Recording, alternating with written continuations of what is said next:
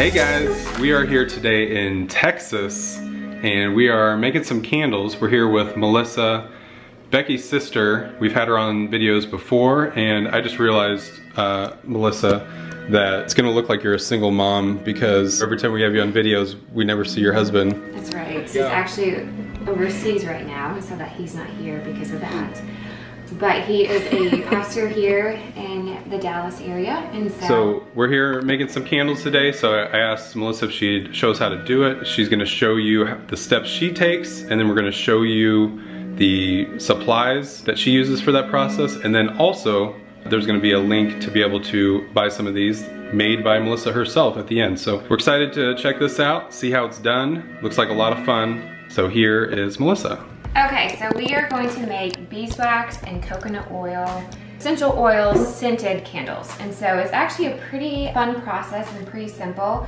Here are the supplies. You just need a large pot, and usually you want a pot that you don't care about because beeswax is a little bit harder than other waxes that it's just hard to get out. I used a coconut oil and a beeswax blend.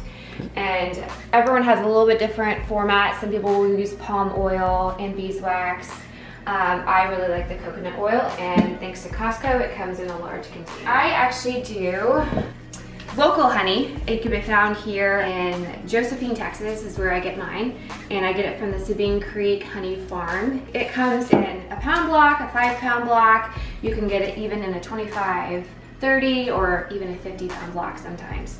And then I use essential oils to scent. The reason why I do that is because fragrances are not really healthy for you.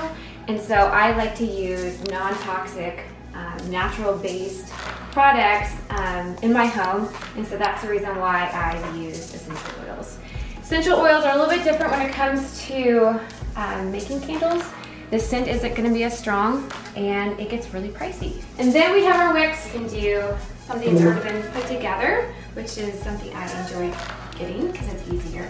Or you could actually do your own. Finished product will look like this. I use mason jars because they're just easier and they have measurements on the side, which is helpful for me to get the right measurements of each oil and beeswax. And then I use a pitcher to combine everything together when I throw the essential oils in there as well. And it's easier to pour into the candles. The last thing I use is I use amber glass jars.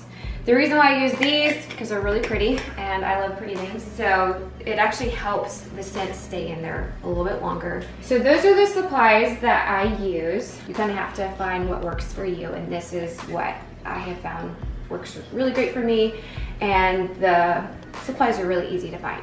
And the reason why I use beeswax, I know there's other people out there that use soy, but I prefer beeswax because it is more natural and it actually releases negative ions in the air, which actually help reduce dust, mold, and even dander. And that's another reason why I use essential oils, is because you're actually getting the benefits from beeswax, but you're also getting the benefits from the essential oil.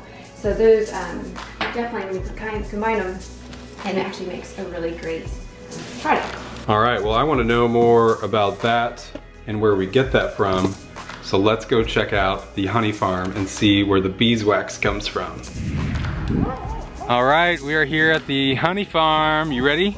Yeah! Let's go see some honey, some beeswax here at the Sabine Creek Honey Farm. Let's go check it out. You know how much you need? 4 pounds if you have 4 pounds if I have it? When I try to find a local place that do beeswax, I called around Sunnyvale, I called in different areas, and a lot of them just didn't want to mess with it. Yeah, like, most of them don't. It's just one of those things that we've been doing it for so long that, right.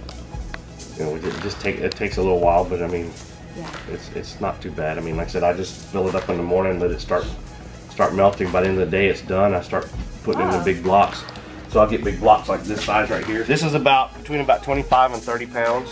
How do people find you do you guys have a website? Or how do you... We do have a partial website, SabineCreekHoneyFarm.com, but most of the people find me on Facebook. How far will you send it? Anywhere? I send it anywhere. Okay. We send some honey all the way to New York. Wow, you're ready to do some beekeeping. That was good. How does it feel? What does the bee say? No. Bzzz. All right, we are back from the bee farm and we are ready to make some candles. Let's see how this is done. What I found is the easiest way to chop down a huge block of beeswax is actually freezing it. And once you freeze it, it actually does not affect the beeswax. It just comes already wrapped, and I just throw it in the freezer overnight. And then once you pull it out, I just put it in a bag because I'm gonna chop it with a hammer. And I wish this was the one I could win from White House on the Hill, but it is not. Woo! Plain old hammer. But maybe you will win, who knows? I'm gonna chop away at it.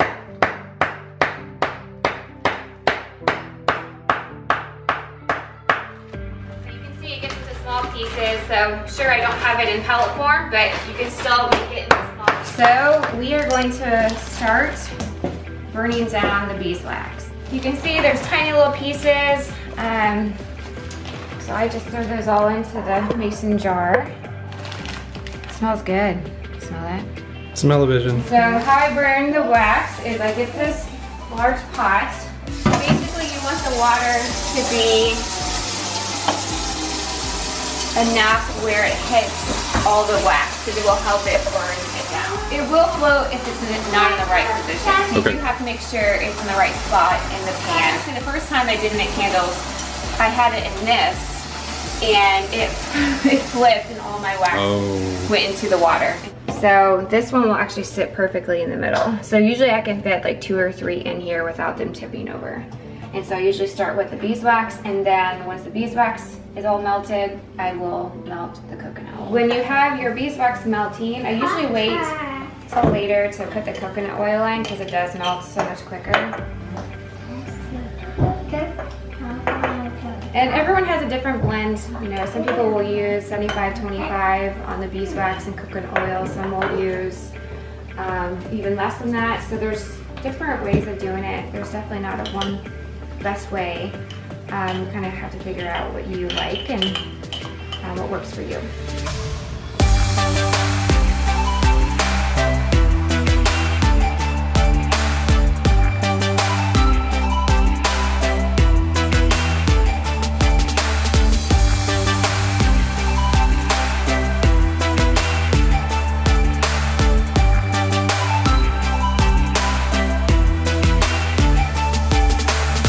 So I use Vitacost brand. I found that they're pure and the cost is the most cost effective that I have found.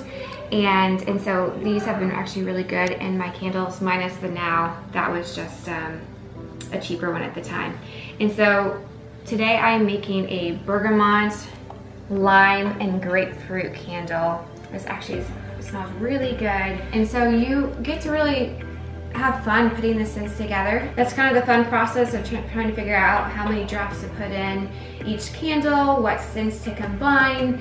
And sometimes it's hard for someone to imagine what like cypress and grapefruit would smell like. But once you put those two together, they smell really good and they're just fresh, they're clean, and they smell so much better than synthetic fragrances. But today I'm excited to put these 3 together and have you guys take a smell. And this one's the wax? This is the beeswax.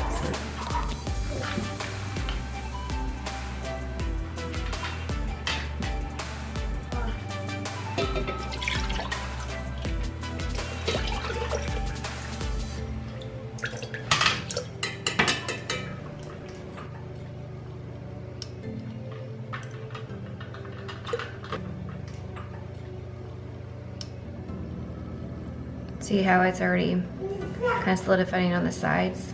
Mm-hmm. Put these on to make the wick stay in the center. Oh, cool. And that is it. And so you just let it sit for about 24 to 48 hours or longer. The longer that you let it sit, the scents of the essential oils will be stronger. You cut down the wick. I do about 1/4 of an inch on the wick, maybe even 1/8, depends on how much you want to leave. You can find these at Etsy.com. Just look under Deep Forest Wax Co. as in company. And it's a brand new shop. I've been doing it for friends and family for a while, but decided to open it up. And then 10% of the profit of these candles goes to the orphan and the poor in the forest of Southeast Asia, and that will help with water, food, and other needed supplies. Well, thanks for showing us how to make candles. Thanks for having us. Make sure you make comments below if you have any questions for Melissa. and go on her Etsy account to buy some candles for this Christmas. It makes great stocking stuffers. And we will see you later from Texas.